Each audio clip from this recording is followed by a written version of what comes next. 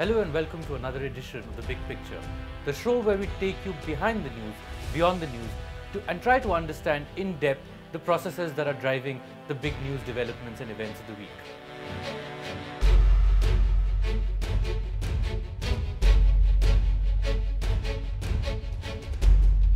On Friday, the GDP figures for the first quarter of this fiscal year came out. It is 5%, the biggest drop for a long time.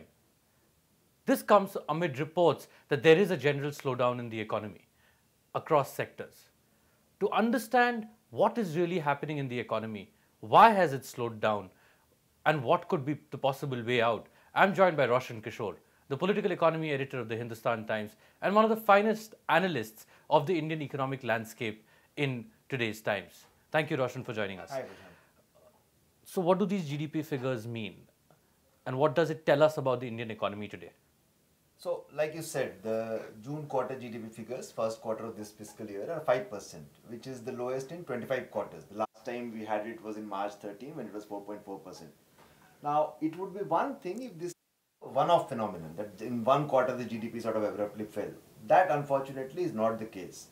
June 19 makes the fifth consecutive quarter that GDP growth rate has been falling in our country. So, it started from June 18, it has been falling for 5 consecutive quarters now. Since 1997, the earliest period for which we have quarterly growth data in our country, it is only the second instance that we have had a 5-quarter consecutive fall in GDP growth rate.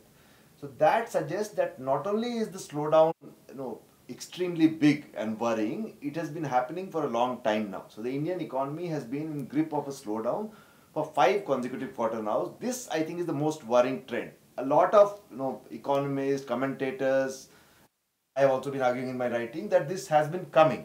Unfortunately, I mean, the policy-making establishment, it seems it is only now that it is realizing the potential of the crisis we have at our hands. So there seems to be a debate among economists on whether this slowdown is cyclical or structural. Could you tell us what a cyclical slowdown means, what a structural slowdown means, and in your assessment, what is this? So for the benefit of our viewers, now what we mean by a cyclical slowdown is, for example, say agricultural growth rate. So if 1 year monsoon is not enough, monsoon is not sufficient, agricultural growth rate would fall down. Sometimes it even goes into negative territory. Now that is something we would call a cyclical slowdown, because we know that next year when the rains are good, the growth rate will revive. Now a structural slowdown would be, let us say, India was exporting to the rest of the world in a very big way before the 2008 financial crisis happened. So the export markets were really big, we were really growing. After the 2008 crisis, purchasing powers in the West, the most advanced countries, which were sort of very big export consumers for us, their purchasing power dipped significantly. Their incomes have been growing at a slower pace. So the dent to our export demand and hence to our GDP growth from such a phenomenon would be what is called structural. So when we say structural, we know that this is basically not a one-off thing, but a thing which, unless arrested aggressively by a policy push, is likely to continue. So when a lot of people, the finance minister said it, the prime minister when he gave his interview to the Economic Times, they have been arguing, the RBI in its annual report yesterday said that this slowdown is actually cyclical. The biggest takeaway of such an assertion is that nothing serious needs to be done at a policy level.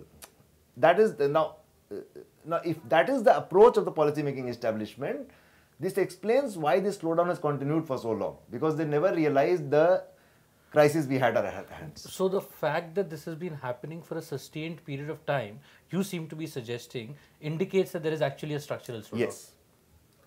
There are 2-3 elements to that structural slowdown. First, I said, and to be fair to this government, part of that slowdown is not something which this government has created. Like I said, the export setback we have had in the post-crisis world, and now trade wars have only made it worse. That is one element of the structural shock the Indian economy received. The second element is, and this is something for which this government actually gets to take some blame, this government takes a lot of credit for keeping inflation under check in our country. Now inflation, the measure which the RBI and everybody else targets is consumer price index. Almost half of it is food items. So in order to keep inflation under control, what you have to do is keep food prices under control. Now we all know that if food prices are low, it means farm incomes take a hit. So half of our economy is actually dependent on agriculture.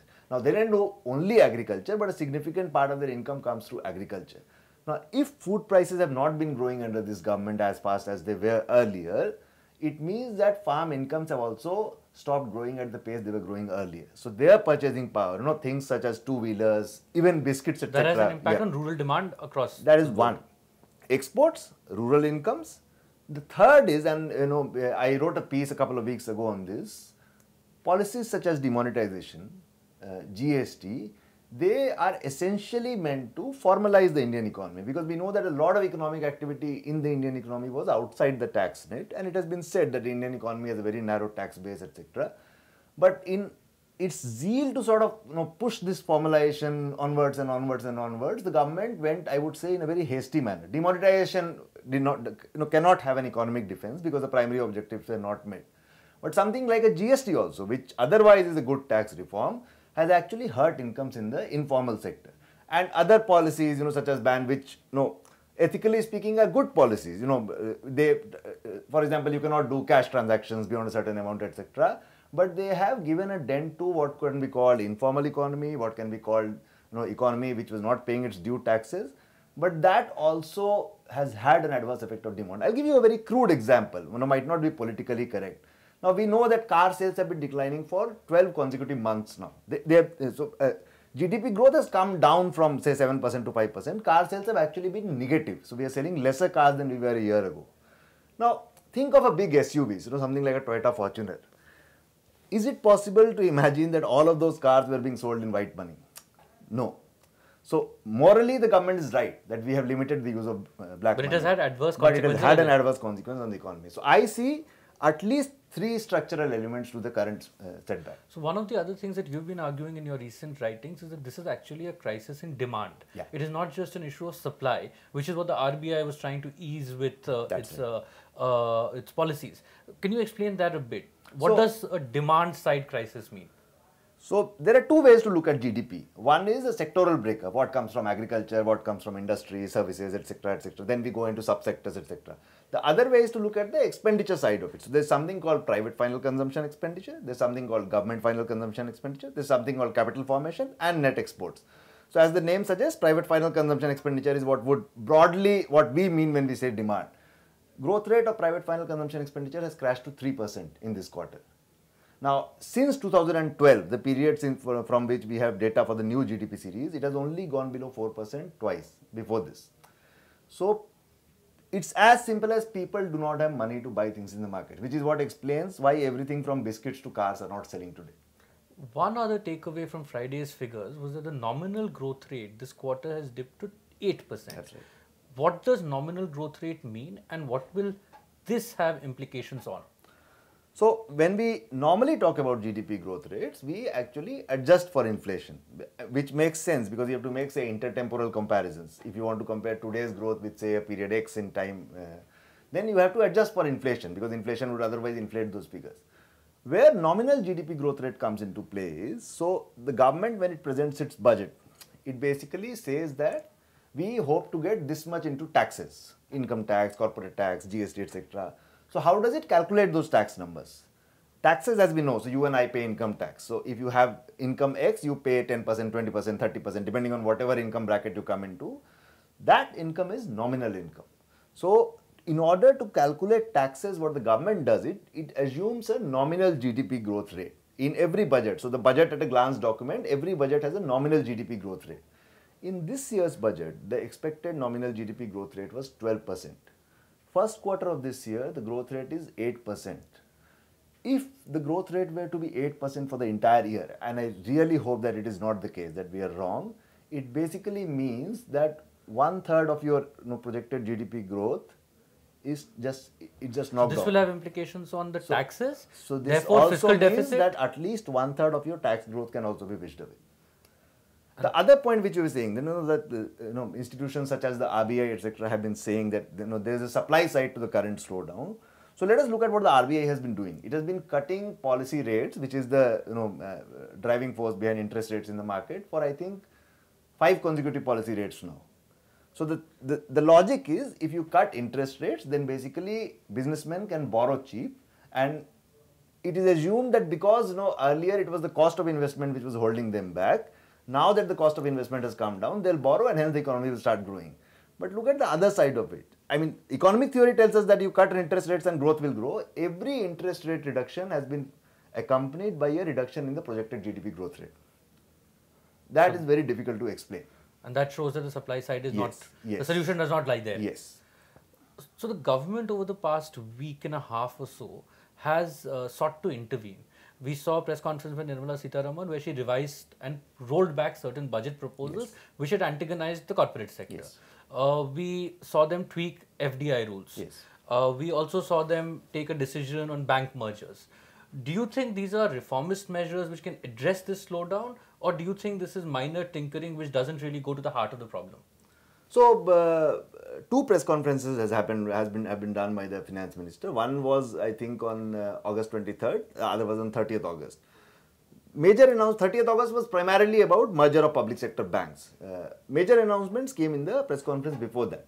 Now, I've written about it in detail as to why I think, welcome as though these measures are, they will not go very far in sort of addressing the economic slowdown, because they are into three categories. First, like you said, is to boost economic confidence, business sentiment. The biggest thing was the rollback of the capital gains tax on FPIs, etc. Market reacted, it went up 800 points, etc. But stock market growth has got absolutely nothing to do with GDP growth in this country. We have data which shows that. Now, other things such as, for example, the government said that, your GST refunds will be processed very quickly. You can now get a loan very quickly. So, these are measures primarily meant to either give your working capital back to you, which the government thinks it was stuck with it in taxes, or reduce the cost of capital, increase the cost of liquidity, etc. I don't think that is the case, because that once again, unfortunately, is in the same reasoning which the RBI has been saying, that we have a supply problem. Now look at the GST thing. Now, if the government thinks that a significant amount of the GST collections were actually tax refunds, in the last budget the government said its expected GST collections were 1 lakh crore more than what it actually realized. Now, if the government is telling us today that out of that's this massive shortfall, we actually have an even bigger amount which was actually to be given back to the businessman, but was not given, we'll have an even bigger fiscal mess on our hands. Similarly, this entire argument that because businessmen are not being able to get back their working capital, or they are not being able to get credit, etc., and therefore they are not being able to produce, and therefore we do not have growth rate in the economy. If that were the case, so hypothetically, what does it mean? Let us say I am a biscuit maker. You want to come and buy biscuits with me. I can't give you biscuits because either my working capital is with the government, or I want to set up, say, a new factory, but I'm not getting a loan to do that. We should have seen a rise in biscuit prices. That's not happening. Generalizing it, we should have seen a high inflation in our economy. We know that inflation is actually very low. So there is absolutely no demand pressure, even if what the government says is true, that people are not being able to produce. Let me throw a difficult question. If you were the chief economic advisor in the Ministry of Finance today, what are the three things that you would suggest that this government does to address the slowdown?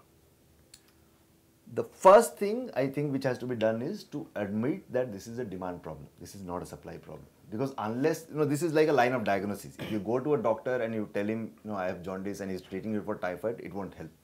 So first, the CA or the entire economic policy establishment, I think it's unfair to single out individuals, have to realize what the problem is. Second, and I argued about it in, say, a couple of weeks ago in a piece, that you have to basically boost spending. So the government has done its bit in trying to sort of assuage business sentiment, etc. Although with the kind of nominal growth rates and tax shortfalls I'm talking about, I'm afraid that tax terrorism might actually go up in the days to come. Then you have to boost spending. There is fortunately one segment in our economy which is immune by all this recession, etc., which is government employees.